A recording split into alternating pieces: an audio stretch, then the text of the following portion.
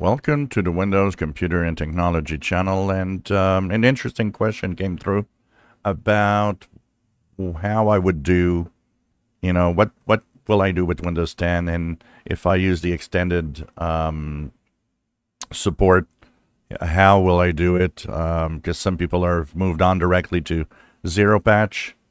Some will use the Microsoft 1 year extension.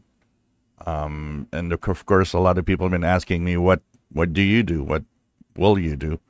And what will you do after a year, and so on? So these are a lot of questions, and that have to do with a lot of small decisions I'll be taking in the next year with Windows 10 on this machine. First of all, this machine isn't very fast, so I will, and I have enrolled into the extended support.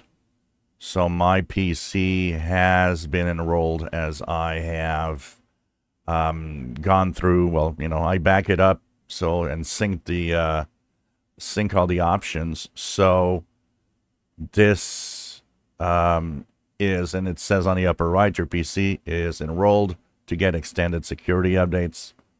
So for now, it's going to be a machine that I'll be keeping running with the Microsoft updates for the year that they will offer it, until October 2026. It is there that I will be taking a decision of what I do with this Windows 10 machine for several reasons. One of them, what will be the amount of Windows 10 machine left then.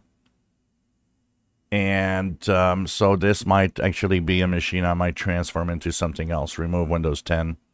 And in my case, probably dedicated to running probably a Windows, a Linux distro, as I have many more machines that do other things. So it probably will be turned into that. And probably will also be used to make videos of different Linux distros that I will install on it, show different things about that.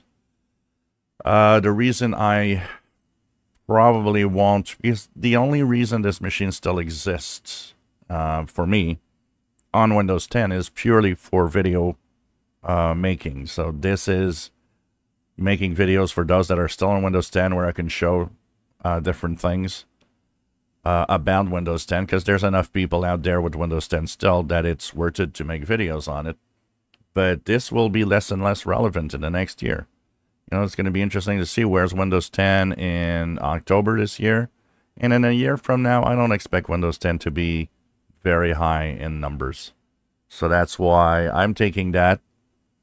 Now, if I would want to have it for many more years on Windows, what would I do with this machine? I probably would use the 1 year free extended support, because I don't understand why I'm paying for it, especially when they give it to you if you do a few things. And then if I would want to continue using it, I would move to zero patch for more time. And this will be the decision next year. Do I move it to zero patch for maybe at least a year to keep it running, or will I transform it into a Linux distro machine? That is probably what I will do, but it's still early. We still got a little more than a year now to cope with this. So that will be what I will be doing. So, for most people, I would recommend just use the Microsoft free upgrade. It's, there's nothing there to just have it sync your settings, and that's it. The other option, if it would have been faster, I would have possibly gone to the unsupported Windows 11 side. But it is a little sluggish, and I think a Linux distro will probably run faster on it. So that's why it would be transformed probably into a Linux machine. And, having a dedicated Linux machine to make videos is probably a good thing also. So this is what I'm going to do. I'm taking the first year, reevaluating next year, but there's a good chance that after that year, it will be turned into a Linux distro machine. Because of how slow it is. And like I said, if it would be fast enough, I would probably have turned it into a unsupported Windows 11. If you enjoy my videos, please subscribe, give us thumbs up. Thank you for watching.